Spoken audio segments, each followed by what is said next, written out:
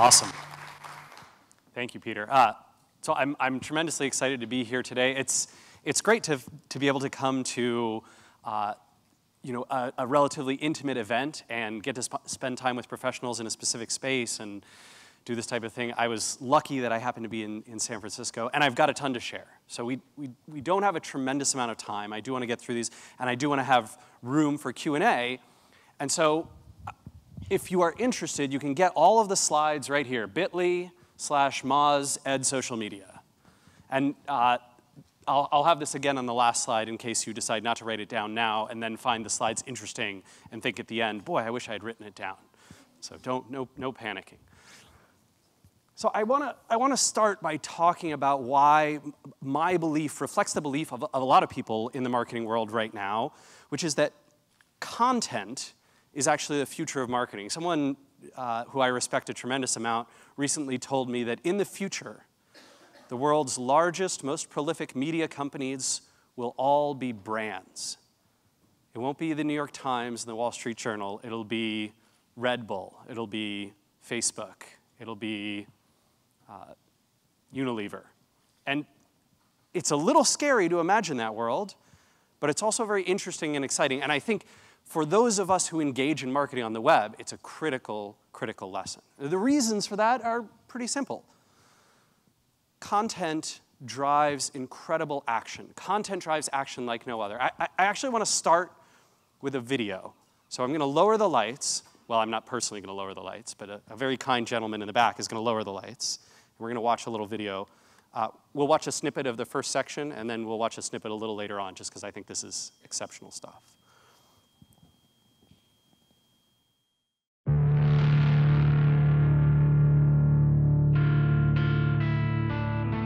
My name is Joel Buckowitz. I'm the owner and operator of Cut Brooklyn, a small shop here in Gowanus, Brooklyn, where we make handmade knives for home and professional cooks.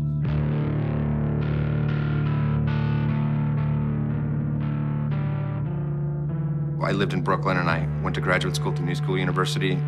I got an MFA in fiction writing. I had a really hard time selling the first manuscript that I wrote. When that sort of went sour and I couldn't sell my book, I just kind of lost steam altogether. I had this period of fear that I was really going to lose writing. It was this thing that I really loved, and I was afraid that I was just going to lose it forever. I decided to take a 3-month hiatus from it, just stop altogether. And when I stopped, I found that I developed this need to make these sort of creative offerings on a daily basis, to basically make things. When I recognized this need, I started just making stuff. A set of bookshelves, a set of canoe paddles for my dad, jewelry, tables, various things. Whenever there was an occasion, I would just go, oh, I'll make something for that, or I'll fix this at the house. And that was kind of filling that need for me. At some point, I just sort of had the idea, and I'd always kind of had a fascination with knives, that it would be fun to try. So I tried it out, and it just really resonated with me. It just sort of rung in me the idea of making something so basic and simple when I'd been working on projects that were so very abstract that would never see the light of day. And that this thing that I made would be useful, would be inherently useful, and would be around forever, and somebody would find it someday and be like, wow, I can use this thing. So in a creative way, it was very much the opposite of what I was doing. The payoff was just massive, and so I was just hooked. We had this dilapidated garden shed behind our house. When I wasn't making money, cutting wood or doing various jobs, I was in there just pushing, just like hooked.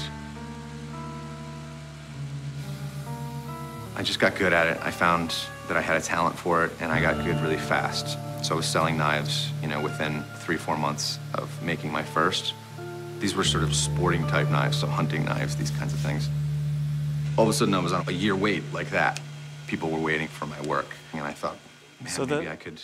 The thing about watching that video and experiencing this, right? This is a guy, failed writer, couldn't get his stories published, started making knives for a living, finally found this business model that started working.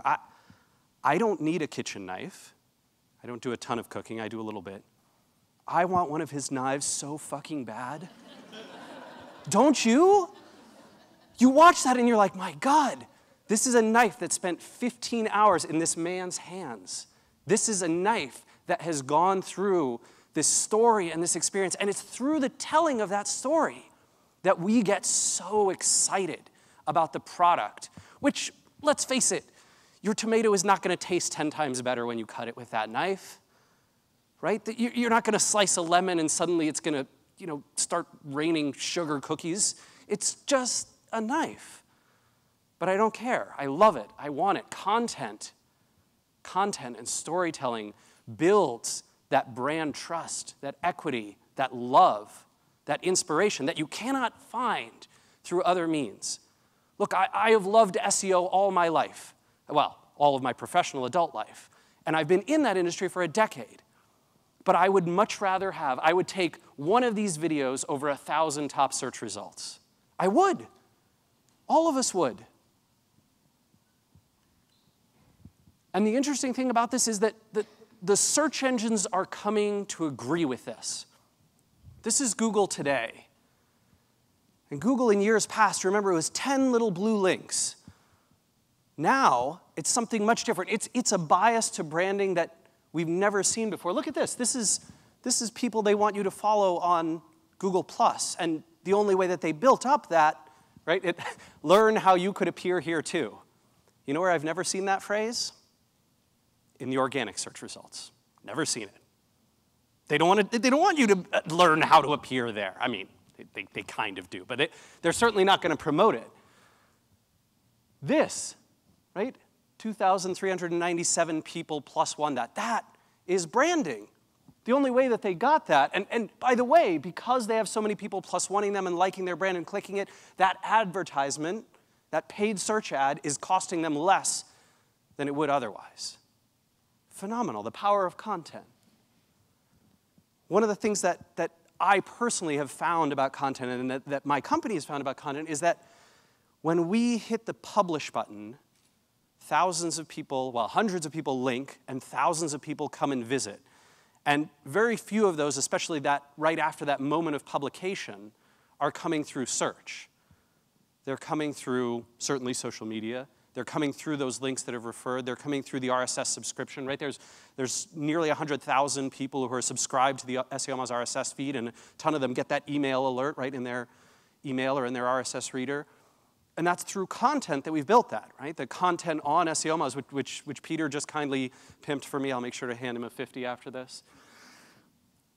That's amazing. And so is the power that I feel, the great sense that I get as a marketer when I publish something and I know that it's helping other people. I did a video recently that talked about, it was kind of a dry topic. It's how to build an in-house inbound marketing team, how you should structure it when you're smaller and then grow the team. This was not the most exciting content that I've ever put on the web, but I had somebody just last week in Boston tell me how much they loved that video, how they designed their marketing team around that, and how 3 people who didn't have jobs before now have jobs there. That is incredibly fulfilling. That makes me so passionate about coming into work every day. I love doing this kind of marketing. When people talk about marketing, sometimes they talk about it like it's used car salesman stuff. Sometimes they talk about it like it's, attorneys that are chasing ambulances. This kind of marketing is something you can be incredibly proud of. I love that it does that. And of course, content builds value in every channel simultaneously, right? Content is helping me get more direct and bookmark traffic. It's helping more people come to my site. It's helping with the long tail of SEO and all the search terms that are being done on the web. It's helping me grow my social media presence. It's phenomenal. It does all of this on its own. Now, granted, there's a lot of tips and tricks, and I'll talk through a few of them, but I'm not going to get way down deep in the details, because what I'd much rather do is inspire you to invest in content, invest in search, and invest in social, and you'll find the tricks and tips, right? You'll figure these things out. The tactics, the individual tactics, don't matter quite as much as the investment that needs to be made here. So weirdly, there's a meme, particularly here in San Francisco and in Silicon Valley, that social media, is destroying search, right? That, Google, oh, that's over. So last week. Well, so 2007, right? Facebook, oh, that's exciting, right? That's really interesting and cool and fun. But these two are inseparable. And I'll show you what I mean. So this is Google+. And how many people in this room, how many people on this room actively use Google+ on a regular basis? So what is that, maybe 3% of the audience, like 5 people out of 110, 120? Ugh. Google+, clearly a failure, right? We can all agree, total failure? No, not a failure at all. A complete success, but an underground one, a secret success. A success that Google doesn't even necessarily need the press to know how incredibly successful it's been. So this is me logged into my Gmail account. And look, I'm getting personalized results and biasing. Here's AJ Cohn, who's a great SEO guy here in the Bay Area, right? And he's sharing stuff. And my results look nothing like what my results would look like if I were logged out. And you know how many people use Gmail? There's about 90 million of them, which is about 10%, a little less than 10% of Google's overall audience. And it's growing by literally tens of millions a month. Sounds pretty good to me. They don't need you to use Google+. They just need you to use something Google. They just need you to be logged in, and you are in. I'll show you what I mean. So these 90 million users are seeing personalized results. Here's John Shahada, who shared that with me. But that's kind of weird, because it usually says, if someone's actually using Google+, it'll say they +1, or they shared this on Google+. But it doesn't. It just says, shared this. Here's Will Reynolds, right? Will shared this with me. What's going on here? Right? That Google Plus is suggesting users that I should be following, even if I'm logged out. This is a logged out result where I've done a search for social media and where I've done another one for SEO. My God. I mean, that's so much better than an ad. Because think every person who follows that account forevermore, whenever SEO Moz shares something or +1 something, they'll see it biased in their search results. Amazing opportunity. I mean, Google Plus is giving away the traffic. If you like free traffic, I would strongly recommend that you join the people who had their hands up 2 minutes ago and get on Google Plus. It's amazing. And here's those logged out results for news. Look, people related to it. How many people +1 this? +1, Search Plus Your World is everywhere. It's already a huge part of Google. It's already, for them, a success enough. And by the way, if you would like to instantly have your content crawled, they built this nice feature where anything you share on Google Plus gets crawled and indexed. So if you're kind of worried, like, hey, Google isn't picking up my stuff, how come I'm not getting my page and my content into Google? They have this new submit URL box, right? That's very handy, very powerful, very fast and efficient. And it's not just Google+. So anything that gets tweeted, Google says, hey, we don't directly use tweets, we don't directly use Facebook shares, but indirectly, I guarantee they do. So this is a URL that I tweeted that got retweeted a good number of times. You can't quite see it on the screen there, but it's 25 retweets. I'm a little wider than the screen is. And look, here's all these web pages that are mentioning it. Tons of them are linking. Some of them are linking with followed links. Some of them are linking with no follow. It doesn't matter. Google is seeing that. They're crawling those links. This content is going to perform very, very well. If you search this morning for content curation, you will see the results dominated by an SEO Moz blog post that went out this morning from one of our associate writers who is an Italian guy working in Spain who wrote this post, and it got tweeted all over the place. This isn't just true for Google either. Facebook is doing this with Bing. And Bing is using this very heavily. So here's my friends Joanna and Peter, and here's the restaurants that they like. Clearly this Miro Tea place must be amazing. There's Aaron Wheeler, one of the guys on my help team at Moz, and he likes TechFlash, so anything with their results gets shown higher up. Search, social, basically won. And this is the hardest to find page. This exposes the secret of Google Plus's success. If you're wondering why Google Plus is working, it's because of this page. How many of you have Gmail accounts? Okay, almost everyone.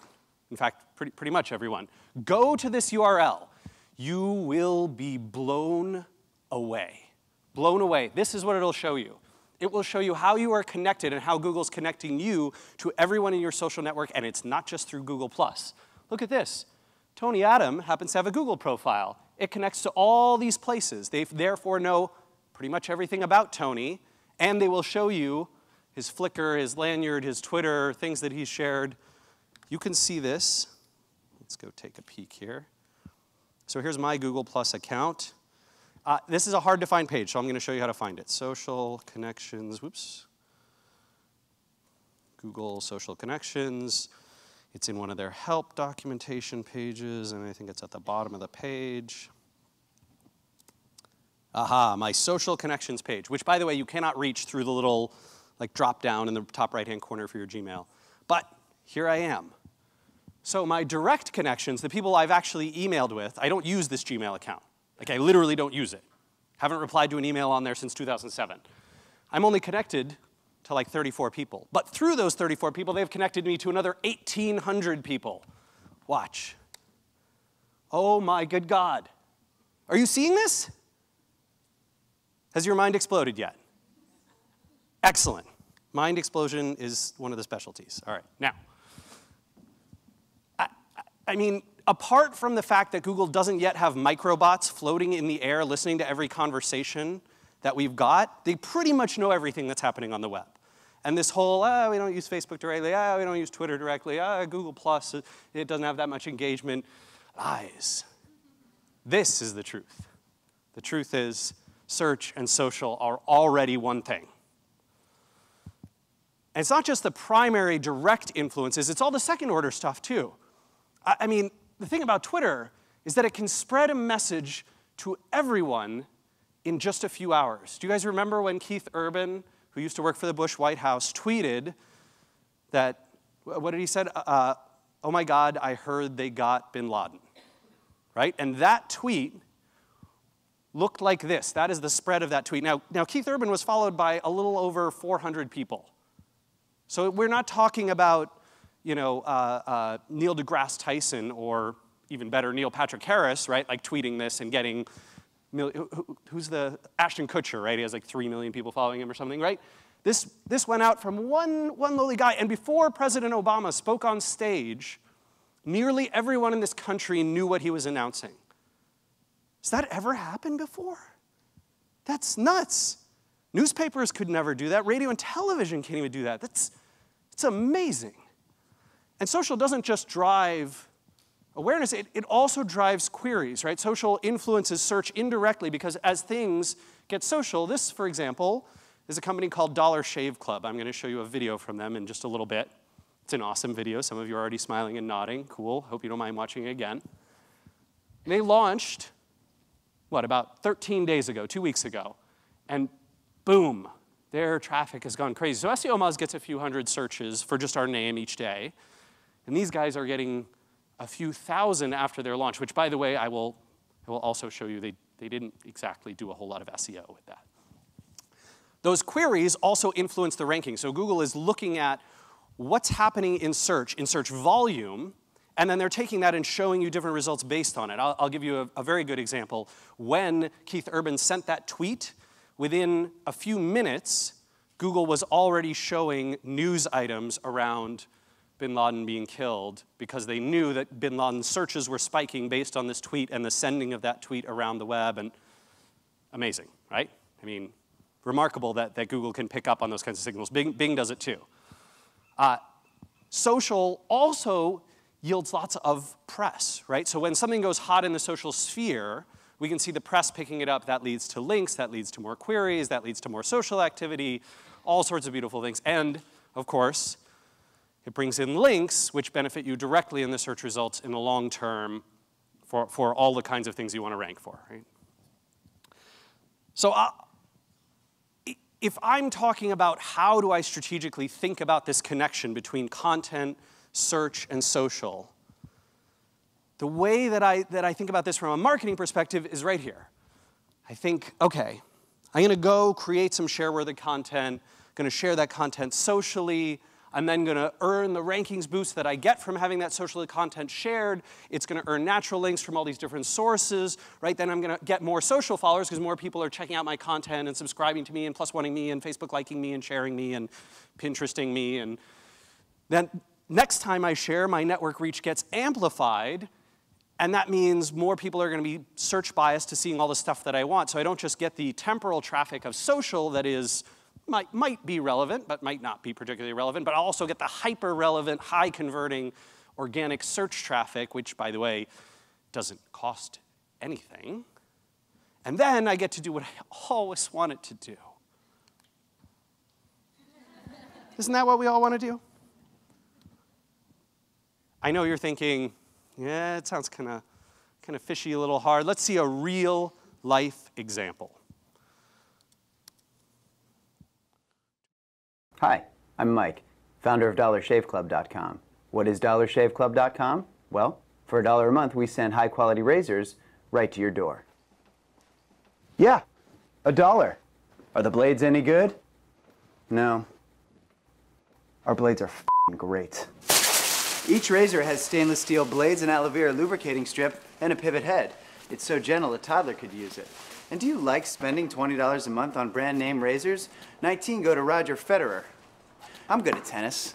And do you think your razor needs a vibrating handle, a flashlight, a back scratcher, and 10 blades? Your handsome-ass grandfather had 1 blade and polio. Looking good, pop up! Stop paying for shave tech you don't need. And stop forgetting to buy your blades every month. Alejandro and I are going to ship them right to you.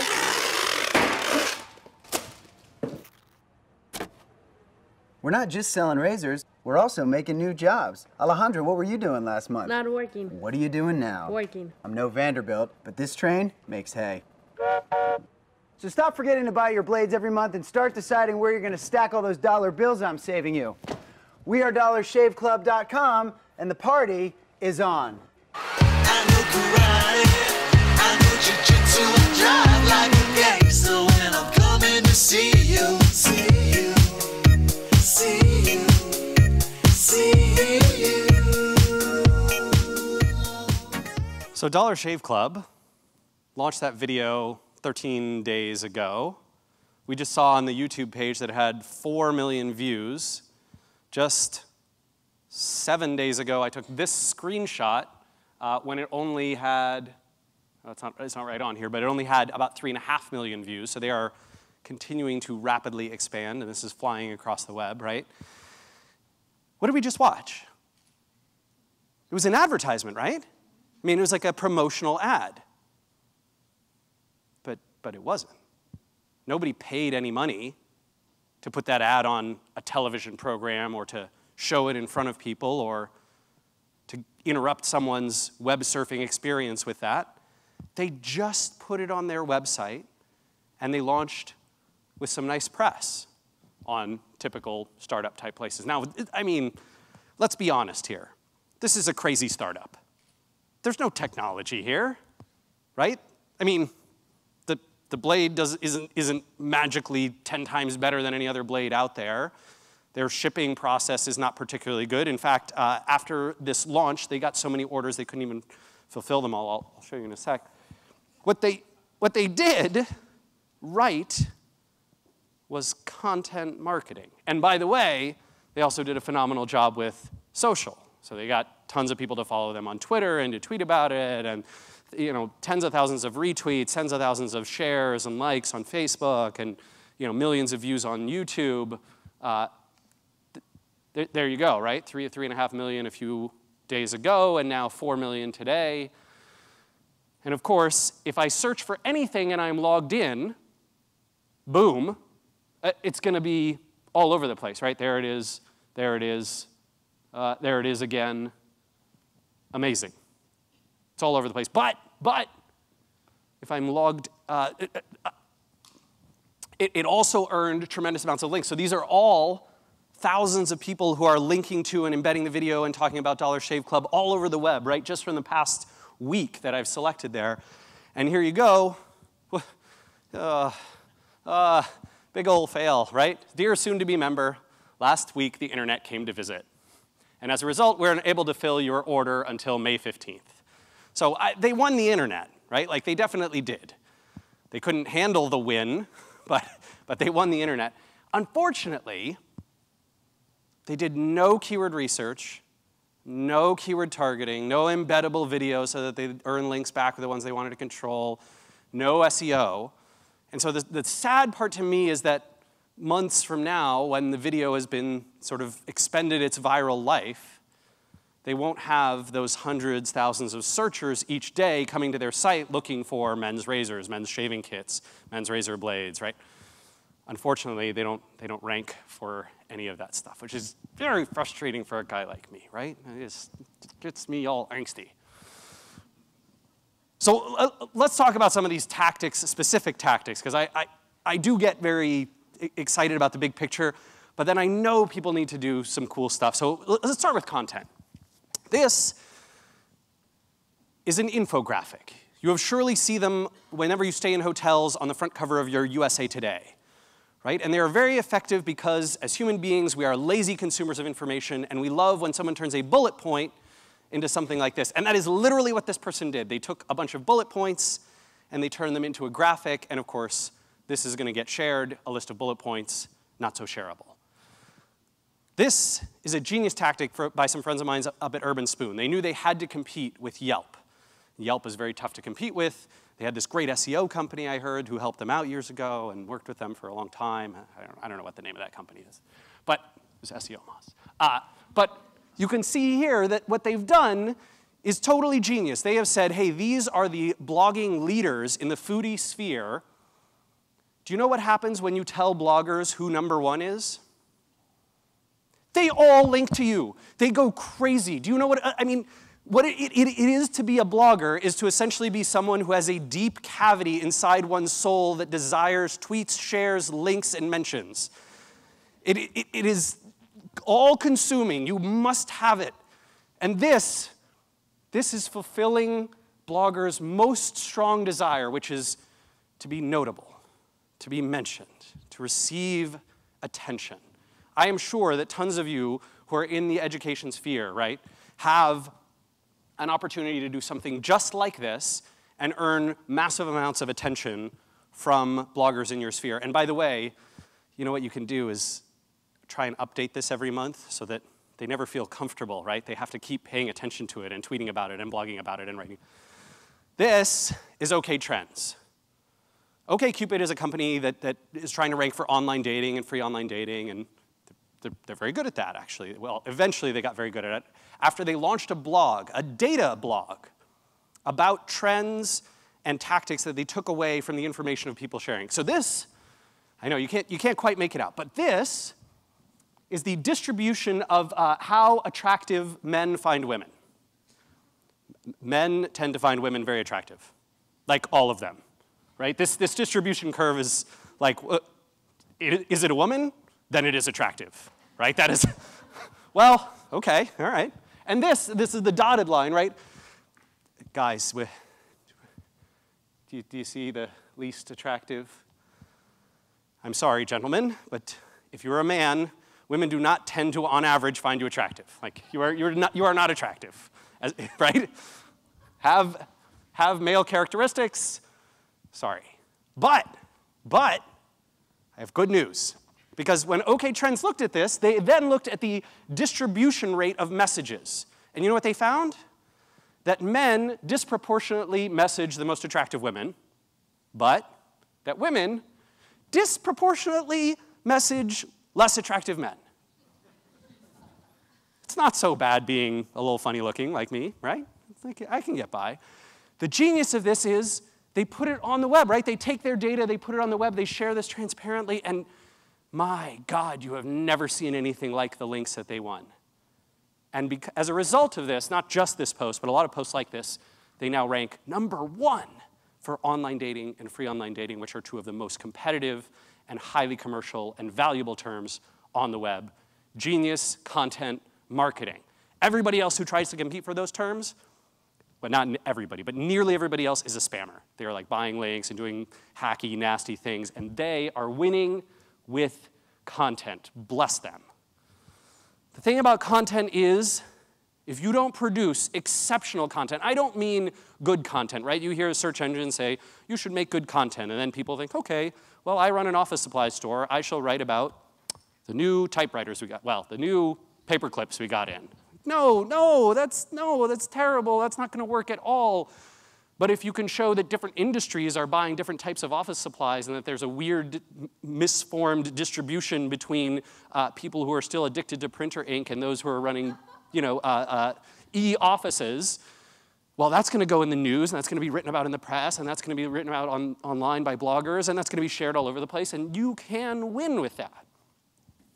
Some Google Plus tactics. The weird thing about Google Plus is that when you share stuff, what you think is, oh, there's like 20 people following me on Google Plus. This is useless. I'm not going to get anywhere. You are wrong. Google has something called extended circles. So when I tweet something, the only people who see that tweet, there goes my microphone, the only people who see that tweet, right, are the people who follow you on Twitter. But that's not the case on Google+. Anyone who follows you and anyone who follows anyone who follows you, right? You get like a one extra circle distribution.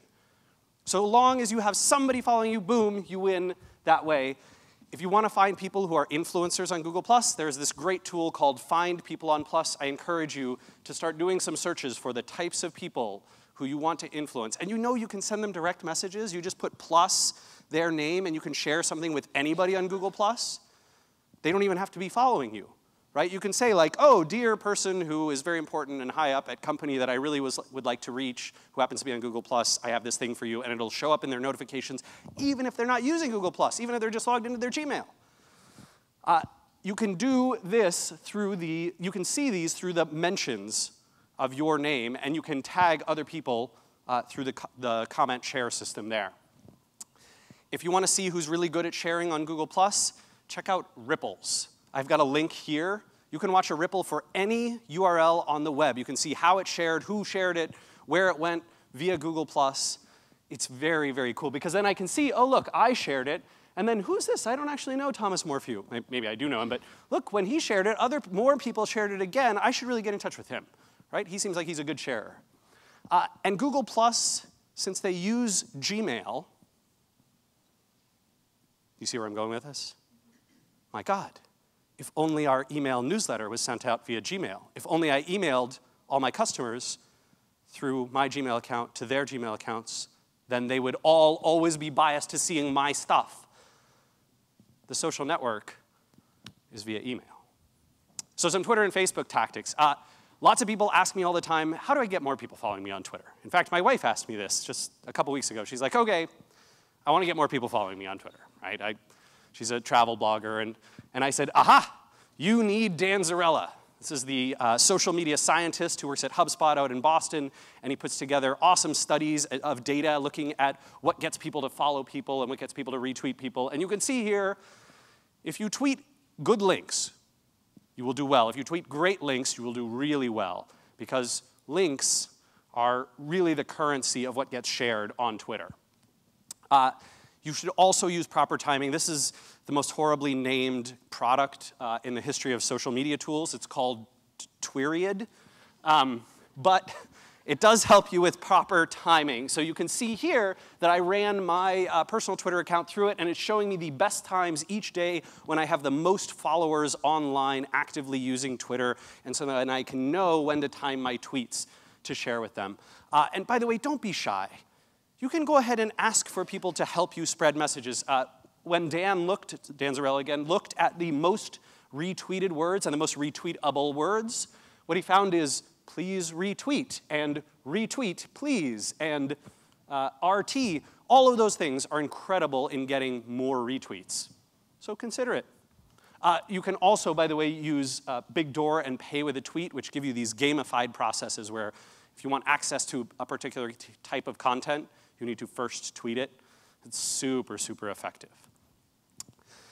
This is one of the things that was inspired by OK Trends, the blog I was talking about previously. So this is a little drop-down. You scroll to the bottom of the page of any OK Trends blog post, and this little black bar will roll over the top of the content, over the top of the screen using a CSS layer, which is essentially like, oh, did you just finish reading this? Well, now it is time to share. They're not asking you during the process, right? They don't have share buttons all over the place. They're not bombarding you with them. They're doing the smart thing. They're asking you right when you know that, hey, I just finished this article. Now it is time to share. Fantastic, awesome. And there's a WordPress plugin for this now. Finally, I'll talk through just a couple of integrated tactics. One of them is that when you leverage social channels to share things, you get search volume. You should be very prepared to handle this, and you need to curate it carefully. So this is the Dollar Shave Club. This is a trend via Google Insights, which is a cool little tool. It'll show you search volume over time for all sorts of things, right? And you can see there, hey, wow, look at that. There's that social spike. So if I can share socially, I get branding and I get search volume, and then I better make sure that I have a great listing in the search results and that I rank first for whatever I'm socially sharing. There's also this cool thing that Google now offers called rel equals author. If you set up Google+, you can use this rel equals author to trigger these types of results. The click-through rate on these is phenomenally higher than it is on normal results. And it's not that hard to set up. Here's a great link on how to do it.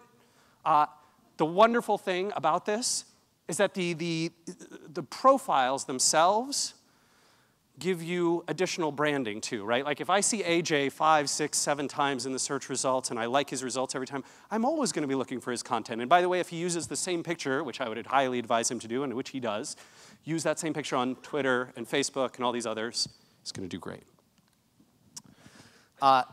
You can also do this with video content. This is one of the things that makes me really upset with Dollar Shave Club because they didn't do it, but they could. This is a video, and see how it's like this? We actually had a listing where we had the first, second, and third result. The third result was a video, and that third result with the video got more clicks than result 1 and 2 combined. Oh my God, super powerful. So this is how to get those videos into those results. You can use any video service you want, except YouTube. If it's YouTube, Google kind of wants to own that video snippet themselves. I don't know. But you will also need to be really careful when you're investing in all these channels. Right? I'm talking about a very multi-channel approach to marketing on the web, and your analytics is going to tell you dirty lies. Right? What they're going to show you is, let's imagine a process here. I click on a mention on Facebook, I see something from a tweeted link, I go to a video from a search query, I see a retargeting ad and click that, see a brand search query, see an RSS link, and then maybe I do a search, and then I buy. Then I convert. What is my analytics going to tell me? It's only going to tell me about this one, right? It's going to say the last thing that this person did before converting, only the last way. What about all 5 of these? No credit whatsoever. Nothing. Crap. This is a lie, right? These all clearly influence this conversion, and all sorts of things that happen in these phases of the funnel before this phase didn't get the credit they deserved, which is why you have to use multi-channel attribution. This is actually me doing this for SEO Moz. I know it's a weird visualization. I was just trying to come up with something. But you can see that I'm taking direct traffic and referring links and social and then splitting them up and looking at, well, what happens for people who come via first time versus 10 visits versus made at least 1 visit prior to the conversion versus the last touch before conversion. And you can see the distributions here are way different than the distributions up the channel, up the funnel, right? And so because of this, multi-channel becomes essential. And this requires some fairly sophisticated technical marketing unless you just want to do it this way, which is kind of a hack. I just looked at first time, return, 4+ visits, 10+ visits, and I made it myself. So my goal, my quest for the last couple of years has been to take my love for SEO and set it aside for a little bit and say, you know what? The way of the future is a little bit broader, a little bit bigger than just pure SEO. And I'm going to have to combine all of these different tactics, all of these different ways to get visits, all of these different ways to influence people on the web organically if I'm going to win. So thank you very much. There's the link to download it. Look forward to some Q&A.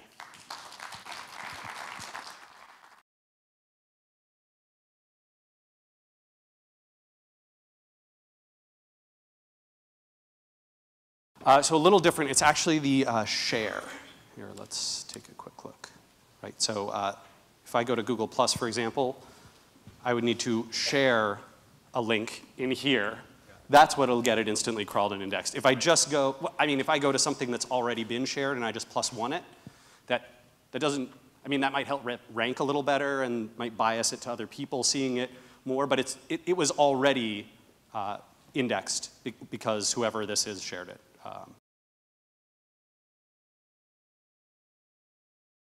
No, not at all. I mean, Google Plus is very much like Twitter. You could certainly overshare, right? You could put stuff in there that would make people go, God, this is really annoying. But if you're only producing a piece of content every day or a few every week, this is a fantastic channel to be sharing through, even if you think you only have a small amount of engagement on there.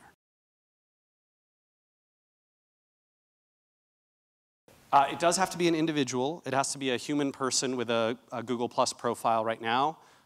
However, you can have multiple authors set up on there. So for example, if you run one website and you've got 10 people who are contributing content, every one of those can have their own profile, and those can all link through the rel author rich snippet format.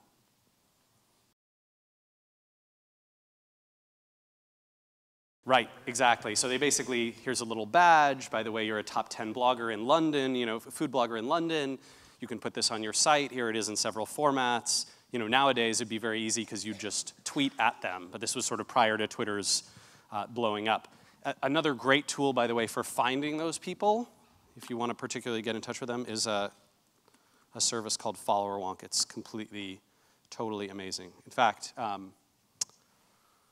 what would be like a common term that someone who blogs about education uses to describe themselves? Educator? Cool. So this will search through 100 million Twitter profiles and show me, in order of who has the most followers, the people who use the word blogger and the word educator to describe themselves. Ta-da! Totally amazing. I mean, like, this is the search engine I always wanted as a marketer, and I just love these guys. Out of Portland, by the way. Really, really cool service.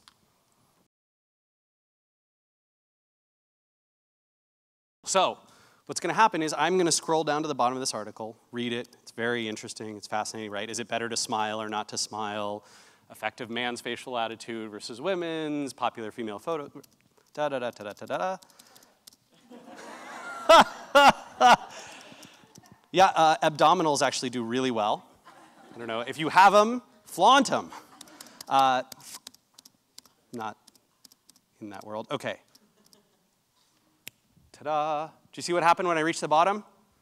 They just, whoops, let me go back up. It'll roll away. And then I roll over, and it goes, hey, send it to your friends. Like it on Facebook. It's brilliant. I mean, I can't. So they actually did tons of rigorous testing to figure out what social share format was going to work the best, and this killed everything else. Just was clearly the best. They used to have it, by the way, where they had Facebook and Twitter and a couple other ones, and they destroyed that because they found that people who date tend to be on Facebook more than any other platform, and they'd rather have the Facebook sharing because that was sort of the best customer channel for them. So, I mean, combining these tactics with a bunch of rigorous testing and conversion rate optimization, all that kind of stuff is mwah.